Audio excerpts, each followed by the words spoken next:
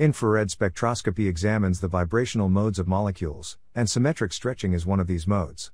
It specifically refers to a type of vibrational motion in which atoms within a molecule move symmetrically toward and away from each other along the bond axis.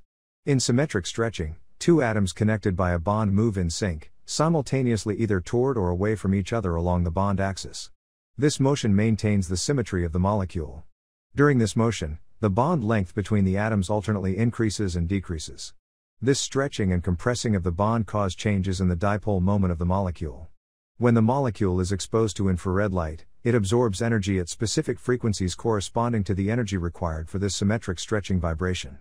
In the IR spectrum, symmetric stretching vibrations manifest as absorption peaks at characteristic wave numbers. The exact position of these peaks is influenced by the masses of the atoms involved in the bond and the strength of that particular bond. For instance, in a diatomic oxygen molecule, the symmetric stretching involves both oxygen atoms moving toward and away from each other along the bond axis. In more complex molecules, such as water, the symmetric stretching of the OH bonds contributes to specific absorption peaks in the IR spectrum. Thanks for watching our animation of symmetric stretching in infrared spectroscopy, which is available for download from the link provided in the video description.